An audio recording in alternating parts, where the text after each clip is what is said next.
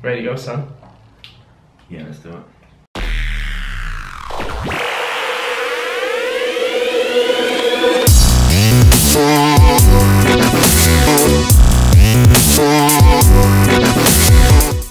What's up guys, Mr. Fly here, and I'm here with Ciaran, the biomechanist on Instagram, as you should know. Show look at the way. Alright, so we're going to do a little bit of Q&A and just a little bit about Ciaran, so if you want to go, just have a little bit about yourself. Yeah, so my name's Ciaran, as I said, I'm the biomechanist _PhD on Instagram. So initially, I suppose, how I got into fitness and sport in general, I started off as an athlete. So as a sprinter, a hurdler, competed at quite a high level. And as I was doing that, I was also studying to be a sports scientist in DCU. So I did a 4-year degree in sports science. Towards the end of that degree then, I was running pretty fast, picked up a few injuries, so couldn't really compete anymore. But very, very competitive by nature, as I'm probably aware at this stage. Yeah, fuck me. So I got into kind of the physique side of things and trained in a physique kind of style for 2 or 3 years while I was doing my PhD. Then I finished up my PhD PhD was in biomechanics. So in terms of biomechanics, it's largely looking at how the body moves, trying to manipulate it in different ways to either improve how it functions or to reduce the risk of developing injuries and that type of thing. Sweet, and you're lecturing in Lone IT at the minute, right? Yeah, I'm currently lecturing at Lone IT on the sports science degree and on the athletic therapy degree, which is a kind of a sports physio. Sweet, and your training at the minute is like solely based around like sort of sprinting at the minute though, isn't it? Yeah, it's very much targeted towards sprinting. I kind of decided maybe 3 or 4 months ago, I'm getting a little bit older. For once I'm in a healthy place with my body, so I said I'd give it another little bit go. Sweet. But still, I've learned a lot from the kind of physique training we've done over the past few years. Still implementing quite a lot of that type of stuff into my training. Number one, although it's probably not the most conventional way to train for sprints, definitely helps in terms of keeping my body healthy. It's definitely a very balanced approach to training that isn't really there with typical sprint training. And then the sprint training is obviously very high intensity on the track, so it's really good for fat loss. So it keeps you quite lean. Yeah, keeps me very lean. Fuckers always has a Keeps me six-pack. functional. Okay guys, so we're going to get straight into the questions now, and we're going to start off with, what's the first one you got? Okay, number one. Any tips for 16-year-olds to get leaner and stay lean? Go for it, you can take that one. Well, first of all, I think my opinion definitely would be, and I tell this to everyone, if you're 16, if you're still pretty young, I wouldn't worry a huge amount in terms of really targeting your training to stay lean.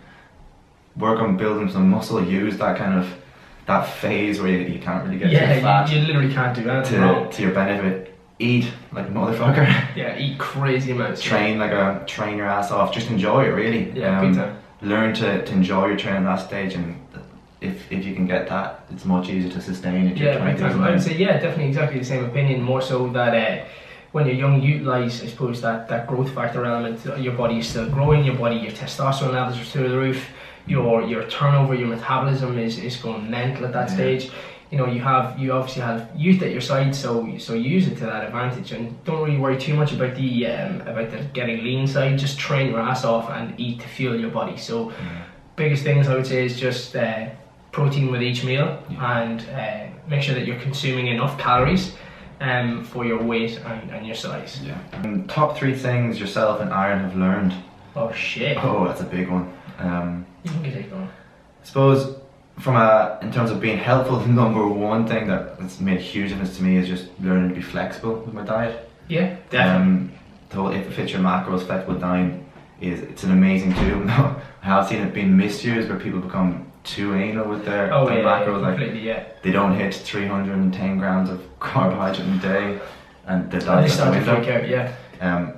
So be flexible, and you'll see huge progress. So that's definitely been a big difference. So I suppose my top 3 things that I've learned was don't demonize any food. Probably carbs aren't the enemy. Calories, overconsumption of calories is.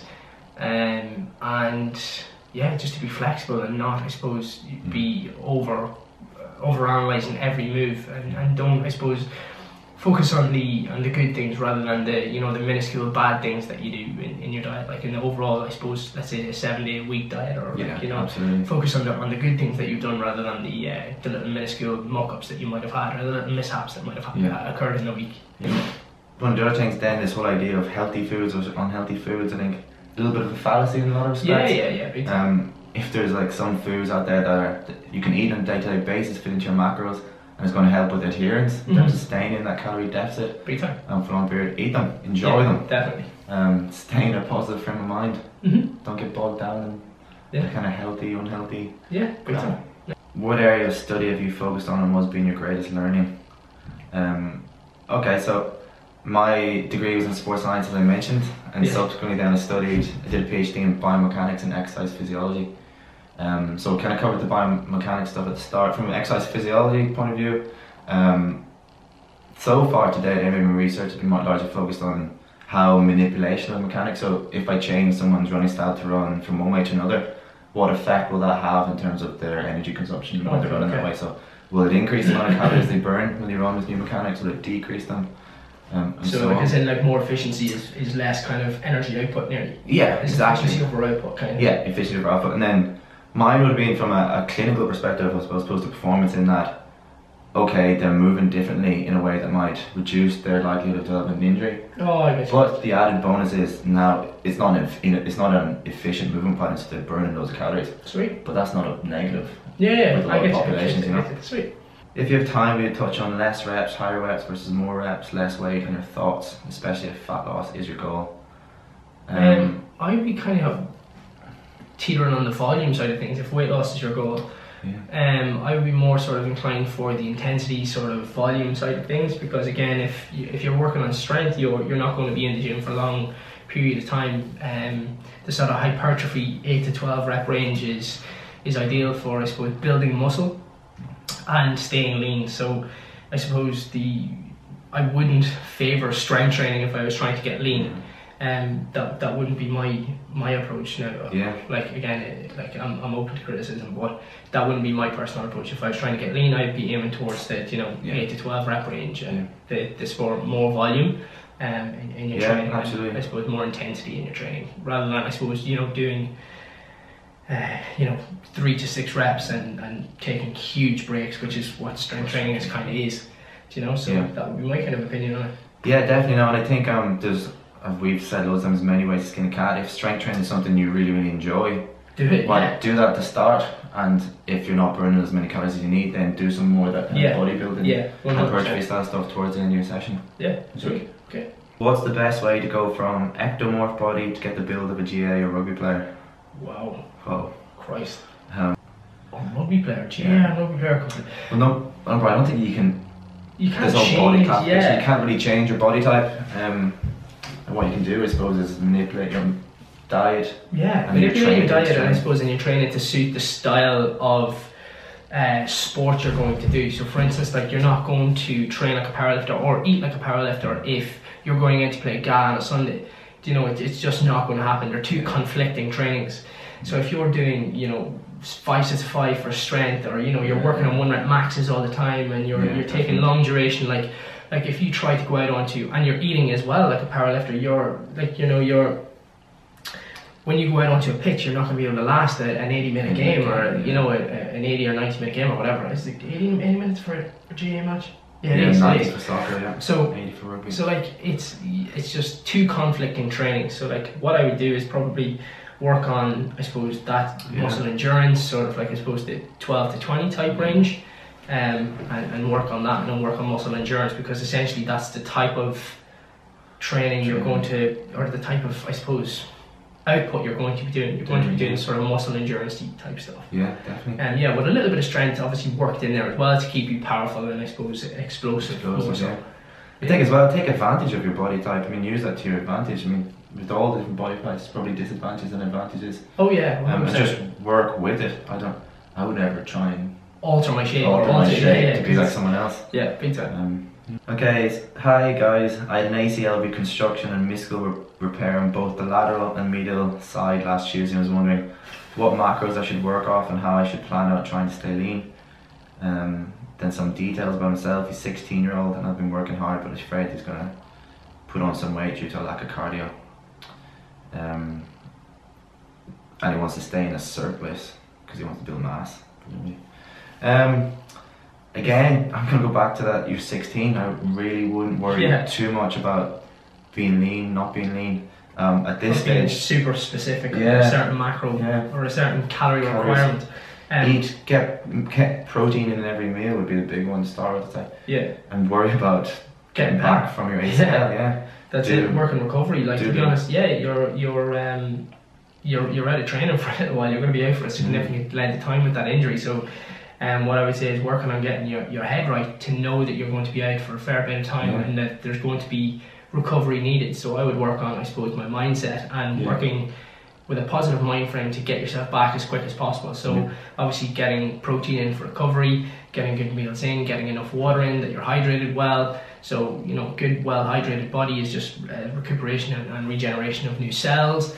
So you're going to be, I suppose, you're going to be in it for the long run. You're going to play, you're more so playing the long game with that one rather than working on the short game. So I wouldn't worry too much about getting lean, because I would be worried about now how can I recover quicker and faster.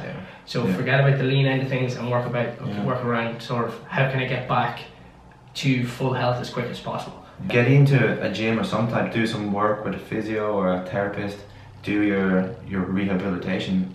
I think that definitely helps, being in the gym every so often, still kind of working towards a goal. Oh yeah. And the more you do, the faster you're gonna get back to being able to do the type of training that you want. Yeah, sweet. Firstly, if you're looking to gain lean muscle but drop body fat, what's the best protein supplement to take?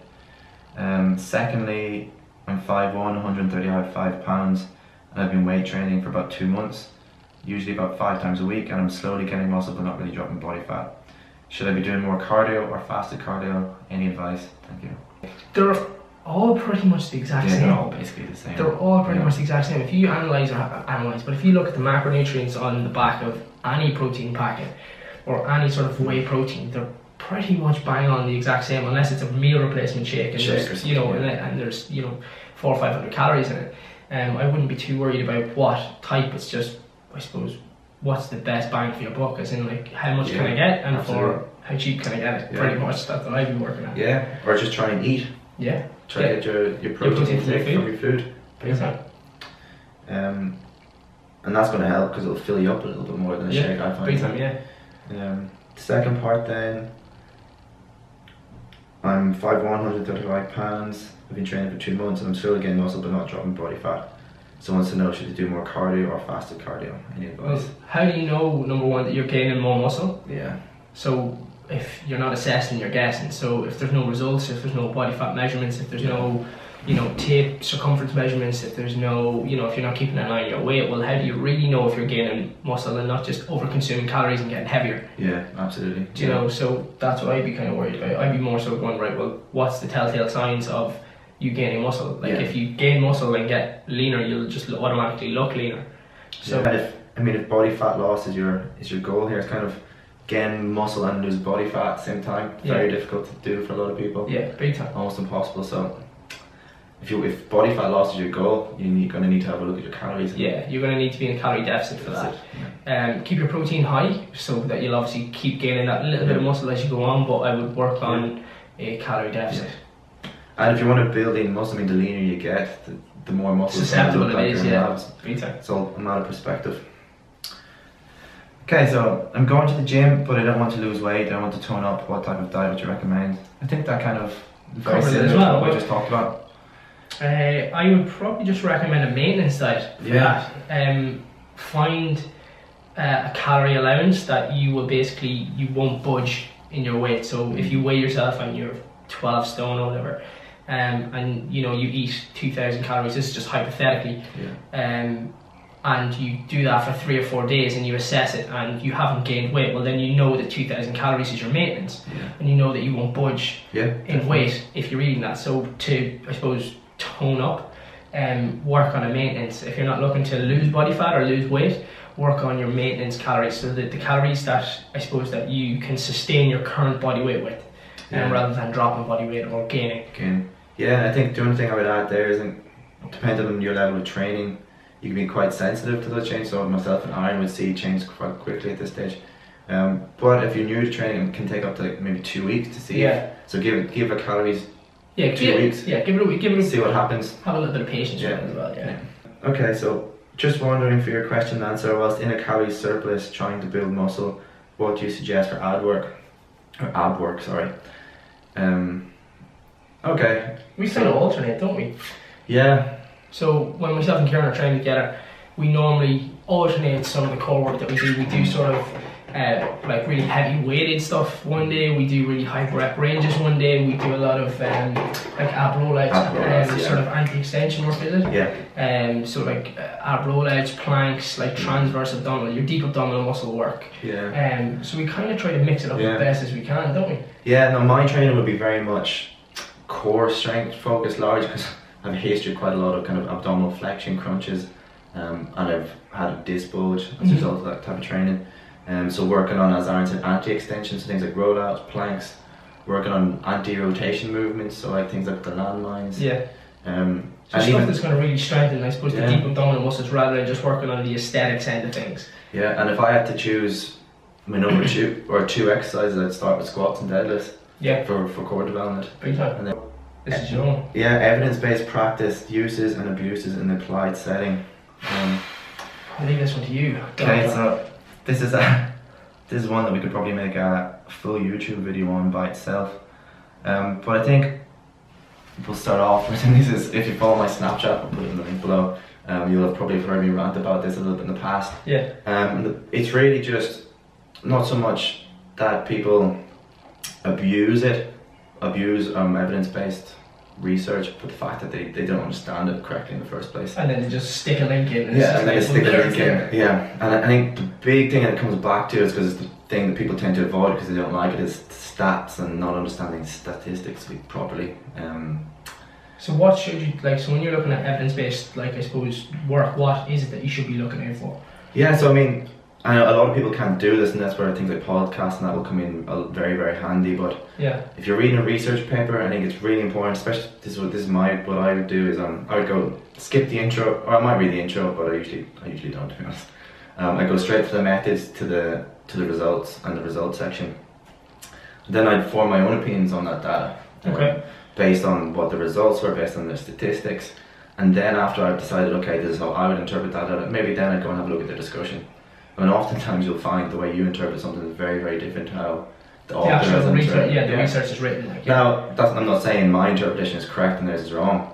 In fact, oftentimes I'll read theirs and say, okay, I see their point, and it adds something else to what I thought.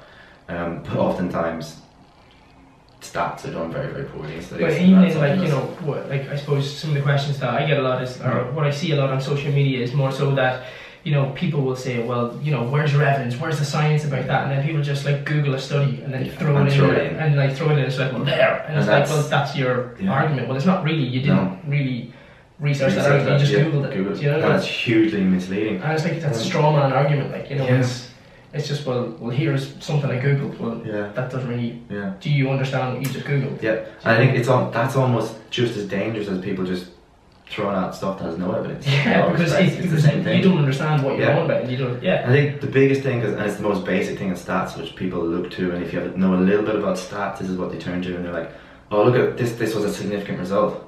It's like 0.5. It's like So what that basically means is, so you see a p-value of less than 0.05. So that means that they've decided that their margin of error, is it? Yeah. So that means that there's less than a 5% chance that the results that they found are due to error. Okay. Okay. But think about this logically. Who decided that 5% was going to determine if something was effective or not effective? It's like the high overload of research came down and decided, like, what's the difference between 0.05% and 0.051% to determine? So what we get then is you'll get studies. I think the best example, just because of how hard hitting it is. You'll do a study on 10 people, your results will be, you get a p-value of 0.25, which means, and a lot of people will say, okay, that's not significant, it doesn't matter. But those 10 people have just been cured of cancer. Yeah. But it's statistically insignificant. So there's a huge difference between something that's clinically significant, even in terms of what we would do, that type of research, versus something that's significant in applied setting. I get you. Because then you'll see the opposite as well, where you'll see a study that has maybe 60 subjects.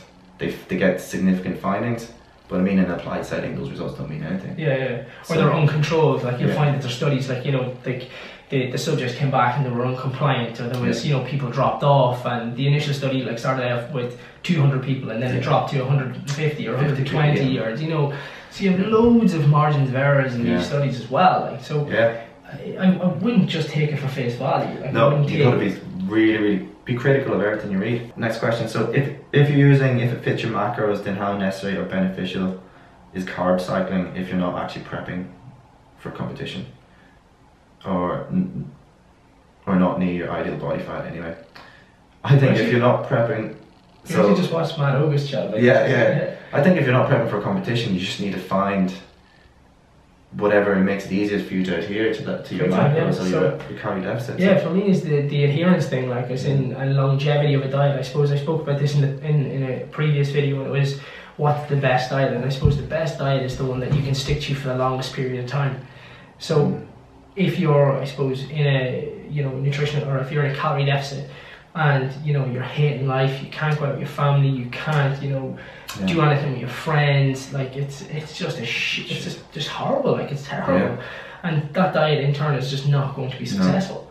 So the carb cycling thing, I wouldn't really go too much into the in-depth method of it, but what I would do is I would try to find something that suits your lifestyle, because there's no point in us sitting here and saying that carb cycling is the way to go when like your job, your life, your kids, your family, your everything in your life just might not allow that. So you got to look at every situation, and like myself and Ciaran, like our lives might be able to do, like because of our schedules and because we have that little bit of flexibility, we can do carb cycling, and we can do different dieting protocols, but your diet or your lifestyle may not allow you to do that. So what I suppose we would say is to find the ideal one that suits your lifestyle and your requirements. Just wondering if you have any tips on trap development. I've been struggling like a motherfucker, and all I end up with is a sore neck and shoulder joints. Amazing. Any help would be savage. I can only imagine that. Okay, so I suppose the first thing to point out here is traps are really quite a large muscle group. People tend to neglect kind of the lower and the mid traps. So everyone wants the big fucking Tom Hardy traps up top. So in terms of function, I suppose the first thing that they do is to elevate, and that's where people do a lot of those sugar work. And if you want to develop that side of things, so that's the first job. Second is then to depress, so that's the lower parts of the traps. So in terms of the upper half, if you can't shrug, I mean, if you do any pressing movement, you're going to get a bit of trap. Also, any kind of dumbbell raise, once you go past the shoulder, you're going to bring in a lot of trap as well. Any face pulls, high pulls, like anything like that sort of stuff. Like if you get high pulls or low pulls, they're going to smash your upper traps as well. And then any, for your lower traps, any type of pulling action, because they work to depress. More mid trap rhomboid. They'll, like, I mean, a lat pull down. Obviously your lats are your biggest muscles in terms of keeping your scapula pulled down, but your lower traps do a huge amount of work there too. Big time. So just general. Vary the exercises up is what we're saying. So don't just do shrugs and expect cobra traps in a week. Like just vary as much as you can. And what I would do is like, if it's a weak point, if it's something that you actually can't build up, well then do it 2 or 3 times a week. And vary those exercises from day to day. I mean, it's one of those awkward ones. Kind of fits. It can fit into a pull or a push day. So you can throw a little bit of an X in both days if it is a weakness. Big time. Okay. What are your favorite podcasts? Oh man. Okay. I'll nip out. This is my shit. Okay. I'm gonna get to my podcast right now. So Phil Graham is at the bottom. I also listen to Phil Learning as well. He's not on that list as well at the minute because he hasn't put up one in a while. So Phil Graham is at the bottom. Lewis Howes, so that's the School of Greatness. He has loads of cool people talking on it. Upgraded Ape Show, Danny Lennon, that's insane for like nutritional based evidence or evidence based nutritional stuff. Am I right? Evidence based nutritional stuff. And then you have the London Real guys. They have just really cool people talking. So London Real, Sigma Nutrition, Upgraded Ape, School of Greatness with Lewis Howes, and then Elite Muscle Radio, Phil Graham. I'll put all the links in the description box anyway, so you can get them all. And then mine, I'm going to be honest here, I tend not to listen to a huge amount of podcasts. And that kind of goes back to what we were talking about earlier. nature of my job is I have to read a lot of research on a day-to-day basis anyway, so it's like listening to work. Oh, it's like listening to work, and I enjoy, as I said, forming my own opinions and things. Yeah. So I don't really listen to podcasts. But for the general public, to go and get sort of, I suppose, evidence-based nutritional advice and evidence-based nutritional work broken down, Danny Lennon's Sig Nutrition is top of the pile. So we've got. Yeah, that's it. Job done. 25 minutes. Yeah. But yeah, job done. So excellent.